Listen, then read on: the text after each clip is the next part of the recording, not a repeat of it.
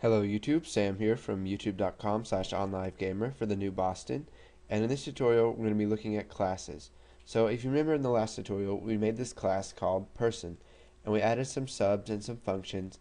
The subs mainly do stuff that a person would do, such as eat, exercise, work, and increase income. Now we also made some functions that will return the weight, the money, and the income. Um, Now, we made these private so that somebody in another class cannot access these directly and change their value. And when we use these functions right here, instead of giving them direct access to the variable, it just gives them a copy of it by returning that. So now let's go ahead and come over here to our form1.vb class, which is for this. So just go ahead and double click on it and it'll open up public class form1.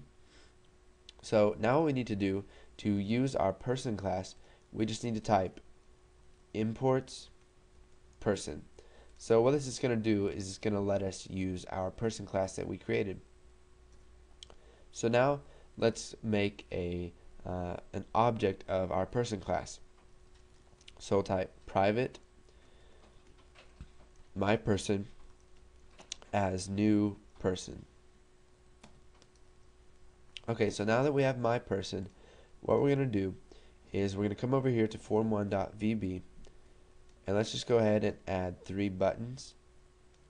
So we'll add button 1, button 2, and button 3.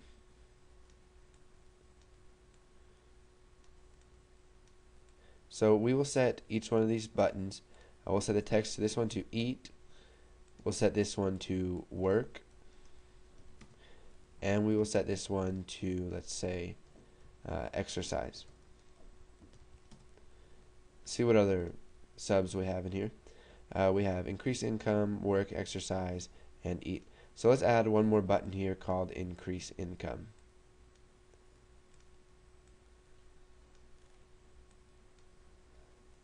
We'll set the text to increase income.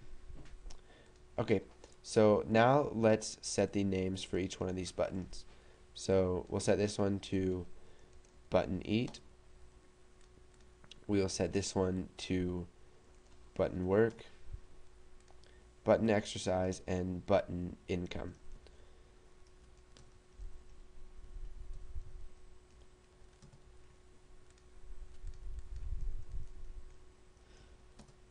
Okay, so now let's add a couple labels that will show the user what the current weight is, how much money he has, and what else? What the income is.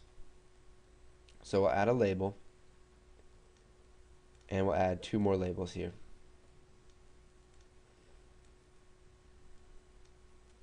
Okay, so the first one we'll set the name to label weight, and we'll set the text value to current weight. Okay, so now let's come over here to label 2. We will set this one, the text, to current, let's see, money. And then we'll set this one to current income.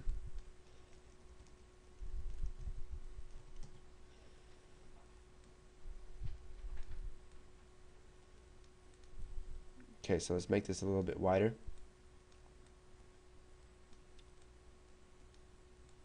Okay, so now let's go back into our code and we will start working with the person class. So we have the our person object. So now what we need to do is we need to have the person eat whenever we click the eat button. So we'll go ahead and double click on eat, and it will open up the click event for that. So now what we're going to do is we're going to type my person, and then we're going to use dot. Now use dot whenever you want to call any of the functions or subs or access any of the variables inside of an object that you have. So let's just go ahead and do eat, and our argument is pounds as double. So let's just have him eat 5 pounds. Now when the form loads, we want to set the text of each one of these current weights, current money, and current income. So what we're going to do is we're going to type label weight dot text equals, and it'll do current weight, and then we'll just go ahead and add my person dot get weight, and then we'll just go ahead and convert that to a string to add it to our label. And let's go ahead and do this for each one of the other labels. So label, and looks like we didn't rename this, so let's rename current money to label money, and then this one to label income. Okay, so we'll go back to our form1.vb, and we will type label money.text equals current money, and then we'll just go ahead and access my person dot get money. So what this is going to do is it's going to return the money value back to the caller, which is in form1.vb, and we wanted to do it like this instead of accessing the variables directly, because then we could change it and cheat and have them get a whole bunch of extra money for no reason. So let's do that again for the label income.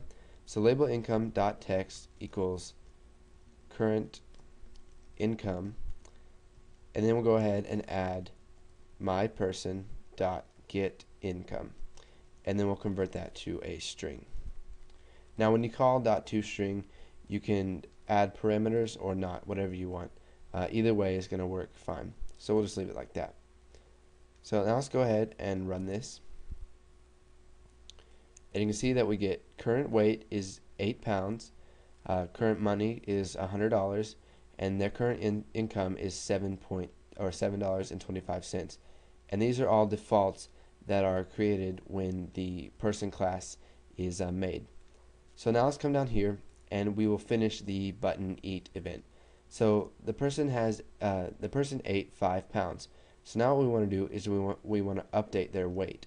So label weight dot text equals current weight,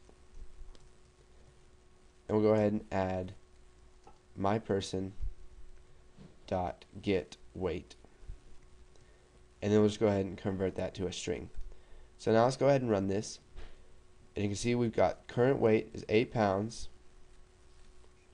we got current money is $100, current income is $7.25.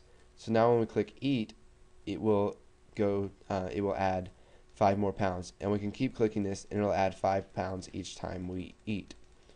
Now you could add a text box in here that will let you add the number of pounds that you want the person to eat, and so that it won't just automatically add a default each time. So this has been a little bit of basics on objects. Even although we've already used them earlier in tutorials, this should help you understand them a bit better. So if you haven't already, go ahead and make the person class. Put this code in. You can mess around with the form, rearrange stuff, add text boxes so that they can add custom values. And then once you've done a little bit of that and you know what's going on in this code, go ahead and move on to the next tutorial.